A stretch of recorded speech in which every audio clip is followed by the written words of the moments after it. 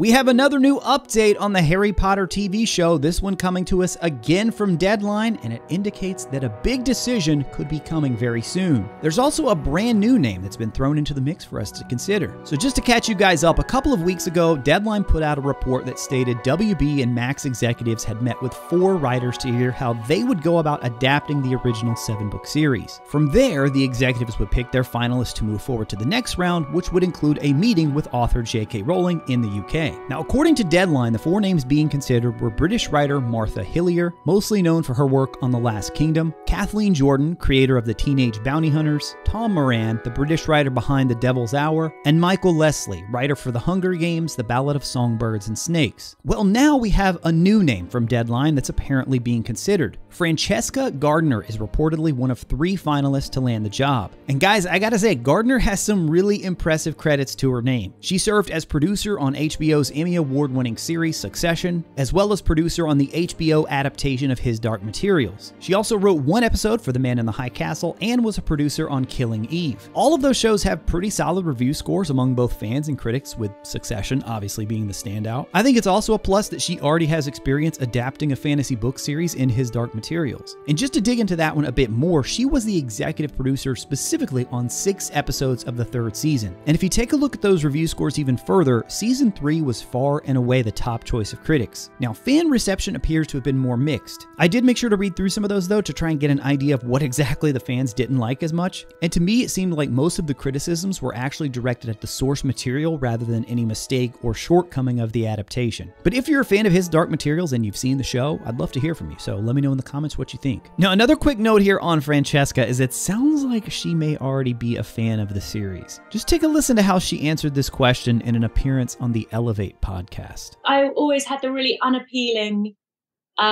desire to be top of the class, and you know, I feel very strongly aligned with the Hermione archetype. Oh, fantastic! Yes, which is you know, it has its benefits and also has its huge downfall. My kudos as a social being at school was not very high, but my love of learning was the thing that made school enjoyable for me. And I don't know about you guys, but for me, my #1 criteria that I want to see in the person that they choose to lead this show is someone who is a true fan of the series. Someone who really gets these characters, who understands the book characters before they became movie characters. And obviously we can't say for sure that Francesca knows and understands all of that just based on that answer. But I do think it's very good to hear. And I actually listened to that whole podcast that she was on. There's way more in there about her writing and her experience. If you're too rigid about it, you will not do well. So you have to be flexible, but also in order for it to be good and for it to keep its artistic integrity, it's rather highfalutin for me to use those terms, but it's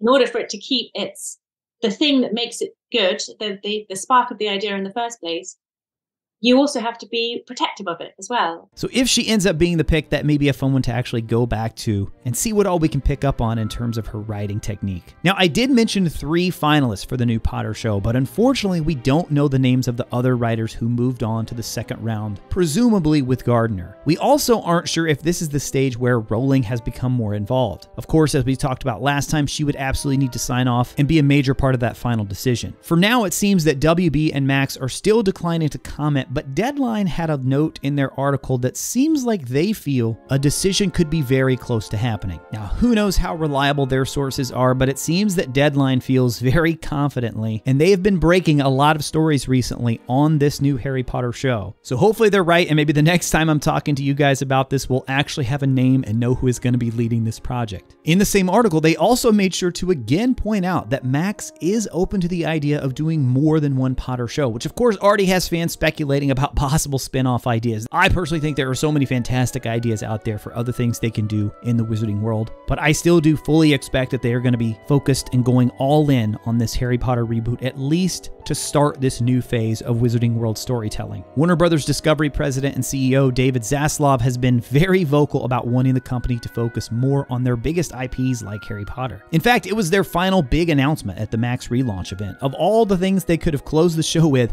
they chose to end it with the Harry Potter announcement. I think making it incredibly clear that Harry Potter and the wizarding world as a whole are going to be a huge focus for this company for the next decade, because if you missed the details on the show, they are saying that this is going to be a decade-long series. And it's not just a show. Of course, we've talked about the games many times on this channel, but Universal has also announced a brand new theme park, and they've confirmed it will have a new Wizarding World section. Seriously, these details are incredible. You can check out that video on the left side of your screen now for everything we know so far about the Wizarding World of Harry Potter Ministry of Magic. As always, guys, thank you all so much for watching. I'll talk to you again soon.